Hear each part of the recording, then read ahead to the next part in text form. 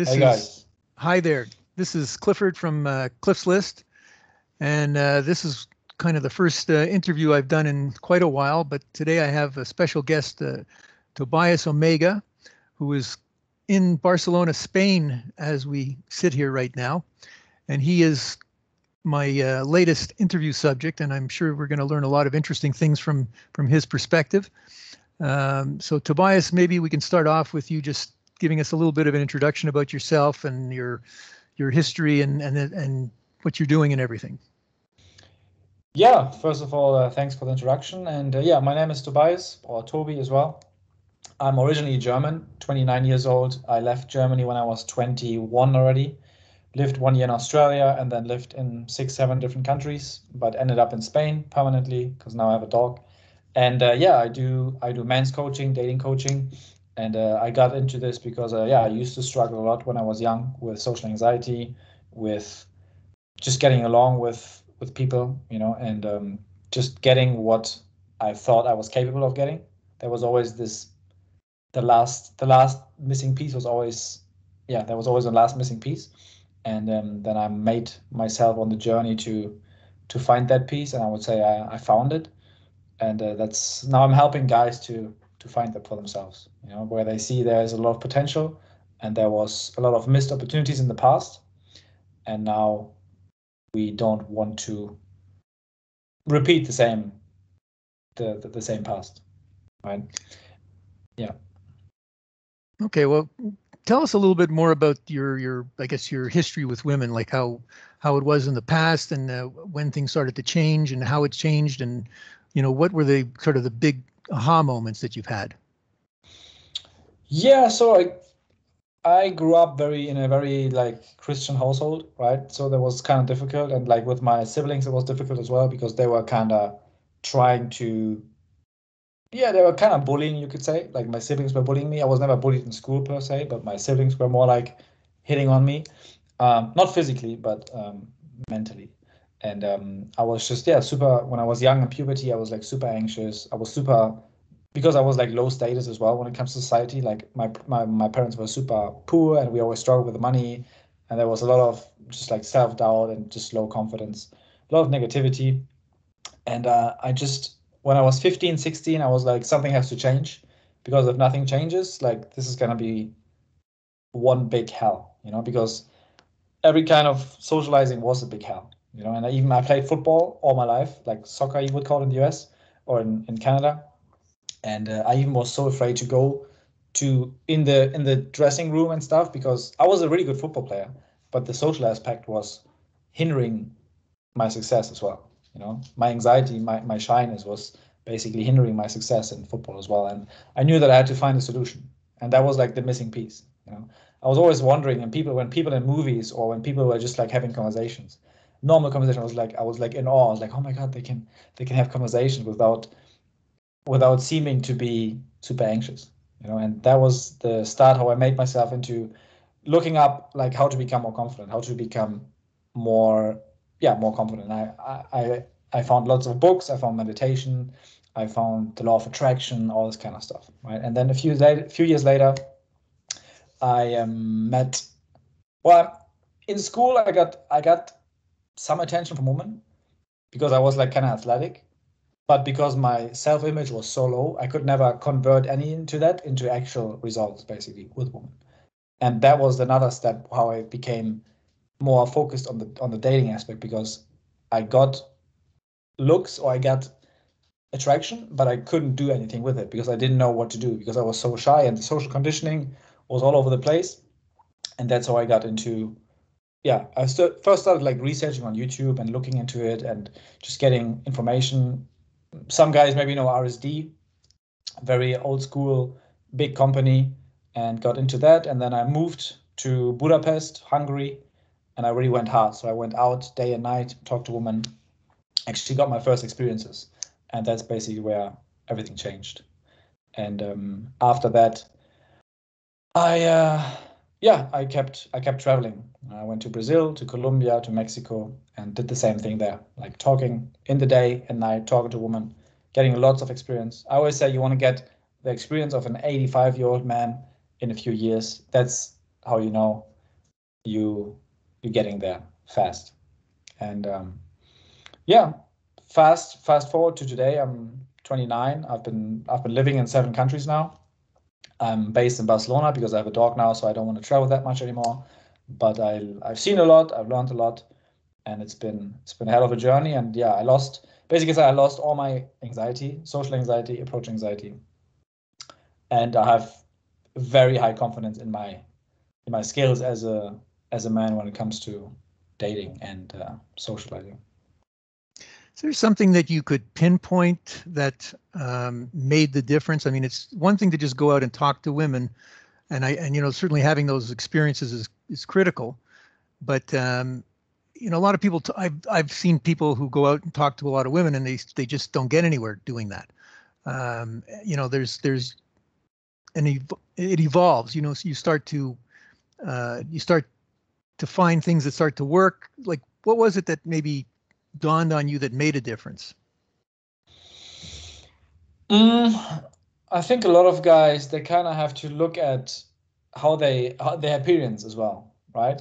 So that doesn't mean you have to be like model looking or anything, but you kind of have to make sure that you dress properly and that you groom properly as well, right? Because the first seconds they're gonna make a decision on you. Just like a beggar comes up to you in the street, you're like I don't like no, right? And it's the same if you don't have the basics done, like grooming, fashion, then she's not going to give you the time of the day, right? So that's one big thing where I see most guys forget because they run around approaching women, but they look like a bum basically. And that's one thing. And then obviously, like, yeah, how you go about the approach, right? I always say the first seconds of the approach are the most important, and how you approach and the speed you talk, and if you give him space, is key, right? So I would say fixing the basics, which is grooming and fashion, and then how the first seconds of the approach go. This is where most people fuck up. Oh, sorry. So what occurred to you that made you sort of modify your own approach in the beginning from when it was not going well to starting to go well? Like you would do a lot of approaches and maybe I don't know what kind of results you had in the beginning. It's funny because I actually remember one of the very first times I approached a woman, and I was like, when she wasn't interested, I was just like really shocked because I know I'm such a nice guy. Why wasn't she interested? It just sort of surprised me. But I don't know. I spent a lot of time myself trying to overcome the difficulties in creating the rapport that you have with someone that you just met. Yeah. So sorry, what was the question again? The first one? Basically, just what happened with you in order to how did it develop that you went from probably approaching women and not getting results to starting to get the results? Yeah. Well, the thing is that in the beginning you're going to be very nervous, right? Because it's like you're putting yourself out there in a new experience. It's basically jumping out of a plane. Like for your brain, it's like similar, jumping out of a plane. But if you keep doing it, you're going to be more relaxed. So your brain is going to be less on alert. And the less on alert it is, the more you can actually have a normal conversation. Right? So I would say the beginning, you want to have a lot of repetition, because your brain has to basically calm down a bit. Right? Because if you are in this nervous state, it's going to be very difficult to be charismatic in a fight or flight response at the same time. Right? So that's why I say repetition, and then also making sure I would record myself as well. I would try to record myself with your phone or something in your pocket, maybe here, and record and listen to it and be like, okay, I repeated myself. I could have done that. I could have done that. All right, so that's probably the best things. I would say the repetition is the biggest thing. And yeah, one big thing is also don't overindulge in content. If you're watching content all the time on YouTube, you're gonna just be in your head even more. That's also one thing I think it happens a lot, because you're gonna be there and you're like, oh, I didn't do this, I didn't do that, and then you're out of the moment. But you want to be in the moment. What do you think about when you go up to a woman for the first time? And is that the primary method that you teach guys to meet women, is just to approach them cold, or do you use other elements? I'm going to ask you about online game and other things too, but I'm just curious if that's your focus of your coaching. I actually teach everything. Yeah. So I teach online. I teach cold approach. Right. These are basically the two biggest ways to meet people, I would say. Because social circle, yeah, that happens anyway. Right. Like if you meet people in university, you would have met them anyway. But yeah, cold approach and online. That's really what I teach. And yeah, online is quite straightforward. It's basically all about how you portray yourself. You can't because you can't talk, you can't show anything.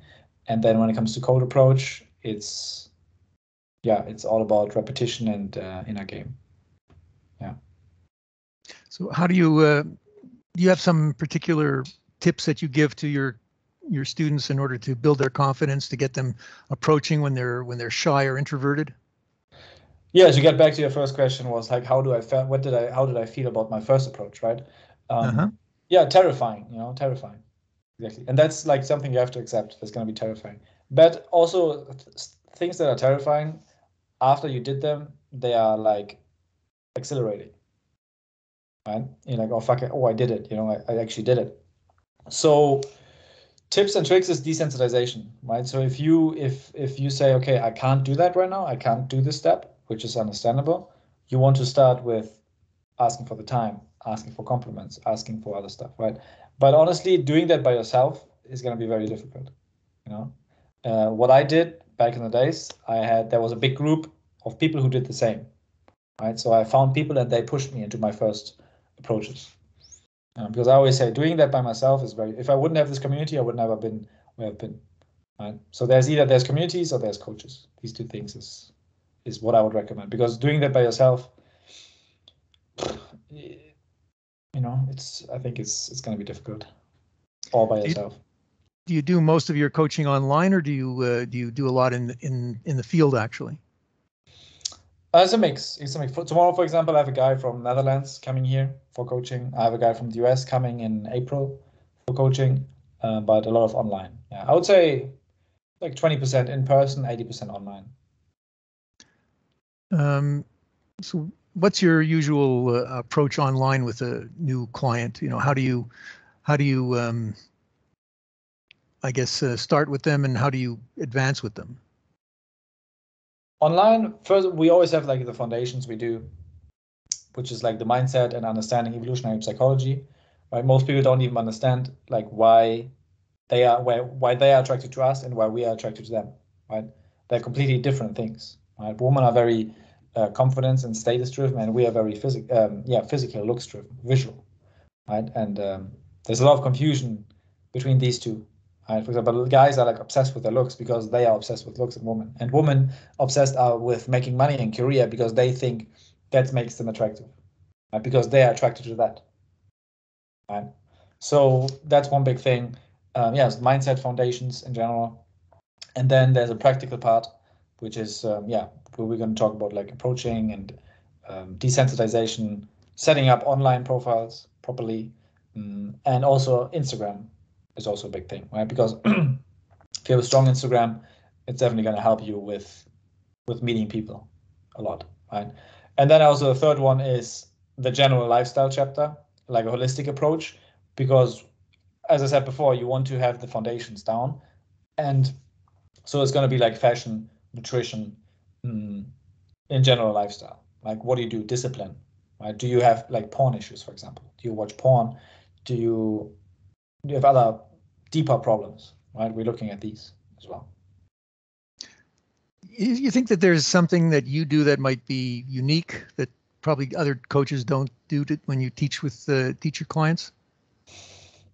I think what is unique about what I do is because I have more of an holistic approach. I don't want to talk bad on anyone, but I see a lot of coaches that just talk dating, right? So they say they take a random guy, you come to the program, and you're like, okay, this is like your curriculum. You have to talk to 20 girls a week, and then you have to talk, and this is like your challenge, and just talk, and this is your script, and talk this, and uh, it's way more complex than that, than just throwing someone into a project. Because as I said, if you're not groomed and if you're dressed like from a different century, she's not even going to give you the time of the day, right? So we have to look at that as well, right? And then also what I do with my clients is I tell them to record themselves and then send them recordings so I can listen to what's happening. So that's like the closest thing of me being next to them. Okay. And online, have you got some special openers? Like, how do you deal with a lot of the online issues, like women not responding after a message or two, and this type of thing? What's the online game like? Yeah, online is obviously is a mess, I would say, right? Because there's a lot of ghosting and flaking, whatever. You just have to increase your profile, right? You have to have a really good profile, professional pictures, good profile, not just portraits, like showing stuff, what you're doing, actually showing yourself in the best possible way, you know. Then also doing some retouching on these photos, you know, nothing crazy, but a little bit. And yeah, it's really, you can only portray yourself as good as possible. And then when it comes to texting, I think it's also all the value, like the initial profile. I don't believe really in text game because if the value is there, you can say whatever you want. You know, if she sees you as like this amazing dude, you can say the most boring stuff, and she's still gonna be like, okay, let's meet. You know, so the first thing should that's like the foundation, like the profile, and then the texting. Yeah, you can make it more interesting, but in generally, you can come off very try hard if you try to do like some crazy text acrobatics.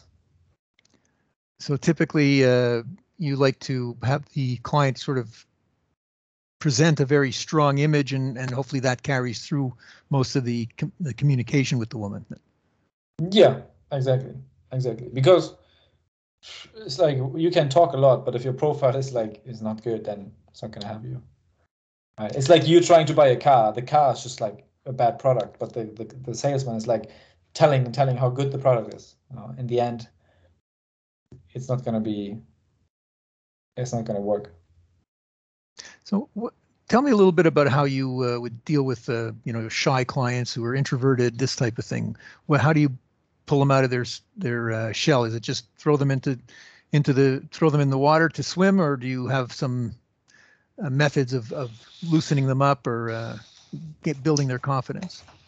Yeah, so there should be some desensitization, right? I have a big program about just desensitization, right? So where let's say depends on the level of shyness, right? Some guys they are too afraid to ask someone for the time, and then other guys they are too afraid to ask the number, right? So it's like there's different degrees, but there's a huge structure I have for everyone, right? So I never really tell anyone like, hey, no, okay, this week you're gonna approach 5 women. Like this today you're gonna approach 5 women, because it's gonna be too much. It's gonna be overwhelming, right? So that's why we start with small desensitization actions. For example, like asking for directions, and then asking if they've been there before, and then asking if they liked it. Right? Well, I'm assuming that most of the time you're with a client in person, usually just probably for just a weekend, if it's in person. So, Mhm. that needs to progress relatively quickly, I would think. Yeah, but honestly, like if you have people in person, they are so committed that usually they just go straight for the approach. Like I never really had a client who was just like, I can't do it, because they are there, they paid money, they maybe even traveled, sometimes 12, sometimes 25 hours traveling, to then be like, oh, I don't want to approach, like the investment is already there, and that's a great thing about coaching because the investment is there, they are invested, so the it's very difficult to make excuses if you're that invested, you know. So I guess once you've had them meet the woman, how do you bring them along and to develop the relationship? I assume that some of them are there for just a short-term, quick experience, and others are probably more looking for something more serious. How do you bring them along in that, when they're, I guess, uh, not that experienced in that part of the interactions? Yeah, I mean, first you have to meet people, right? Like the more people you meet, the better. The more dates you go on, the better. If you want to find the perfect apple, you have to see a lot of apples, basically, right? And yeah, having relationships is definitely super super helpful. See a lot of guys actually in this industry who are like in their 30s or 20s, and they are hooking up a lot, but they never had a girlfriend. For me, that's like a big red flag, because they don't really have a deeper understanding. They can't keep them around either. Right. So it's really, I can't really teach them to, I can teach them to keep them longer, right? But most guys who come to me, they want to get something like a girlfriend, or they want to have a lot of experiences. Right. Within the relationship, I can definitely help, because I had 2 long ones, but and many short ones. But that's usually what I don't. Most guys don't come with me with relationship problems. So most of them are coming to you just to overcome the meeting problem, to get to meet the women then. Yeah, like they're single or they want higher quality. So do you have a specific process that you put them through, or is each one sort of individually tailored? It's completely individual tailored, yeah, one-on-one. For now, I don't think I can do one-on-one for too much longer. But I will. Right now, I'm doing one-on-one. I always want to have some one-on-one custom tailored, but at some point, it's going to be too much if you have, too many one-on-one guys. But yeah, it is. So you're not going to be doing. You say you're not going to be doing one-on-one. You're planning to do, I guess, more group coaching. Is that the idea? I'm always open to one-on-one. It's just going to be a bit more expensive then. I see. So you're obviously doing very well then, and the price is going up. Is that the idea? I basically have to do the guy I would do one-on-one. Usually, I would have to do a group thing in the near future. That's the thing. Yeah. All right. And have you had a lot of clients that come back for repeat sessions, or usually one session and you're able to get them to where they want to be? When it comes to in person, you mean? Well, I guess it's probably either both. In person and also. Actually, I don't do sessions, right? I only do packages. So my package is 5 months. Oh, your packages are 5 months. So tell me a little bit more about what's the process over the 5 months. The process, what I said before. So yeah, we're gonna tackle the foundations, the mindset part. So the guy's actually gonna feel like grounded and confident again, and like optimistic about their future when it comes to women. Then there's gonna be the practical part, where we talked about how do we desensitize, how we can overcome, how do we get in touch with that side as well. And then the third one is the lifestyle pillar, where we talk about discipline and general habits, fashion, Instagram, fitness, and these things. Right? So that's why it's a lot. And they always, like, all these things, they happen simultaneously. Like every session we might talk, like, depending on the guy. For example, if I have a guy who's like in amazing shape and he's like a fitness trainer, we don't really have to talk about nutrition and fitness, because this is kind of like ticked. Right? So then we talk about other things. Right. He's already there on that subject, basically. Exactly. Everyone comes from a very, very different background. That's why I like custom tailored coaching. Tell me about maybe one of your most difficult clients, and how you were able to, I guess, get him success from your coaching. Mm-hmm. Let me think. So yeah, I had a guy who's in New Zealand. He's in Australia, not New Zealand. He's in Australia, and he is from Nepal. And he's very short. He's a minority, and the problems who come with it has a strong accent as well. And all these things, they don't help you in these countries. And he managed to approach a woman on the bus station here and there. And I think within the first 2 weeks, he took a girl home on the same day. Then he took another girl home on that. And he was like, because if you start doing that and you get your first results, your mind is blown. It's like you see the Matrix for the first time, because suddenly you can just meet people everywhere, anywhere. It doesn't matter. And before we were always constricted to university, school. Lucky some friend has like a cute friend, whatever, right? And now it's like, oh, like you can just take whatever you want. Okay. So I guess basically you get them to realize that you can meet people anywhere, and Exactly. Anywhere, and anytime. and anything can happen, which is something they Mhm. didn't really expect or believe probably before until it happens to them. Exactly. If you tell like a guy who has no idea about this, you can meet a girl on the street and 3 hours later she's in your bed, he's gonna be like, you're crazy, you know. But it happened to me like many times already. So Okay. Um, all right. Were there any particular mentors that you've had over the course of your, I guess, education? You mentioned RSD. I mean, was there someone in particular over there, or with some other people that you learned from, whether in the community or outside of it, that you have some, call it, very impactful advice that really affected you? Maybe you can share some of that advice that helped mold you to the person you are now. yeah, for sure. There's some guys who when I started out in Budapest who were like months or years ahead of me who pushed me into that. And then when it comes to RSD, there's Owen Cook, who is definitely a huge influence on my life. Has been, still is actually. Mm, yeah, Owen Cook. The other guys as well. And then who else is there? Tony Robbins, I would say. They're not in the industry, obviously, but they have an impact.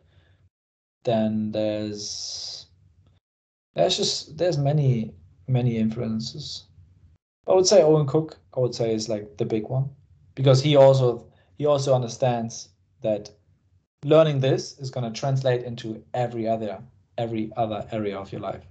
Like if you are more socially skilled, you're going to become better communicator with your friends and family. You're going to be more better communicator in your job, you know. So everything just goes up and up and up, you know. And you want to look better because you're getting more dates, so you want to look better. So this goes up. And if you are more charismatic and social, you also have way more abilities to make money, and then that goes up. And it's just like everything goes up even though you were just you got it, like I got into this for the woman, but you just go up and everything else goes up. And that's why I even teach, that's why I'm passionate about this, you know, because everything goes up basically.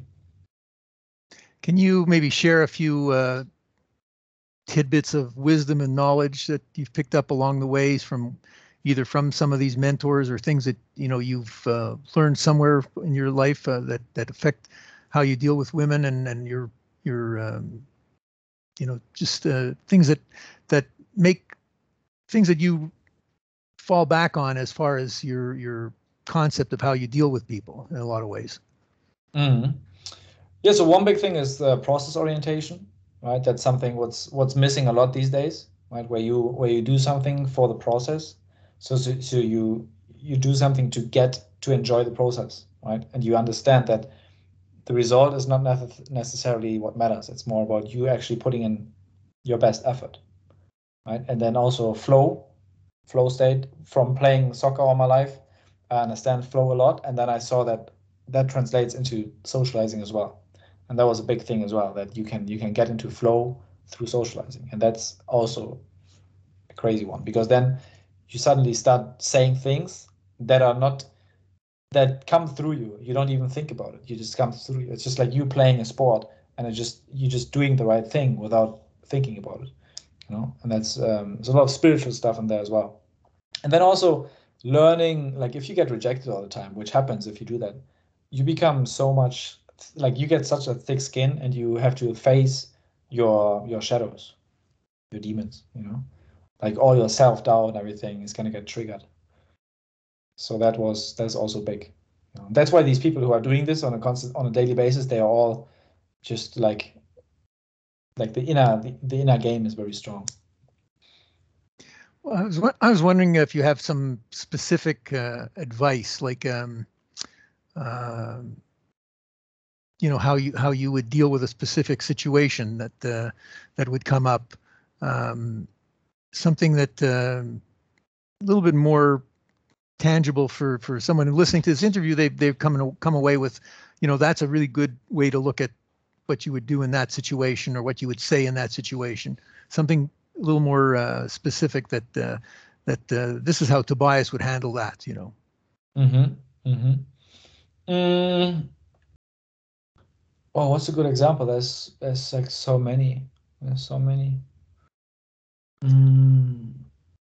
You mean like in conversation with women Could or? be anything. For example, a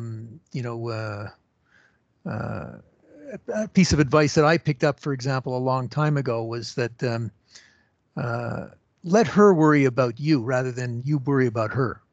A lot of times you meet a woman and maybe you feel that you've got to keep her knowing exactly what you're up to and where you are, so she doesn't think you're with some other woman. Like that's like worrying about what she's worrying about. Let her worry about you. Mm-hmm. That was a very big piece of advice that I picked up a long time. I was just curious if you have some things like that, some gems of wisdom that you can share. Okay. Yeah, that's exactly okay. Yeah. So yeah, as you said, right? So like don't chase, right? Don't chase. Be cool. If someone pulls back, you have to pull back as well, right? Because if someone pulls back and you chase, it's just gonna go away, right? There's a lot of old principles in there, right? Like the hungry don't get fed, for example, right? The hungry Right. don't get fed is like if you're needy, it's just gonna push everyone away, right? And that, for example, when it pours, it rains, right?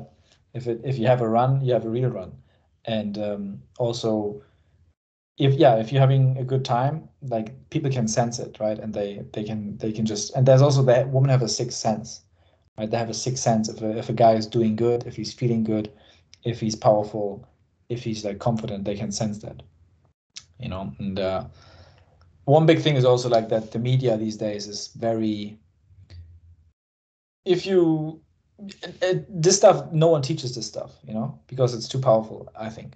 That's why, like in media, you just see LGBTQ, be nice, uh, don't act up, or you're gonna get a lawsuit, basically, right? Right. And that's why guys these days are so afraid of things, right? And they're like, oh, can I buy you flowers? Can I buy you dinner? And they lead also that they lead with money, right? So they start as a provider. So that's a good tip as well. There's like the alpha and there's the provider, right? So the provider is the guy who provides money and safety and nurture and everything, and then there's the alpha who's the actual attractive guy who who turns on, basically.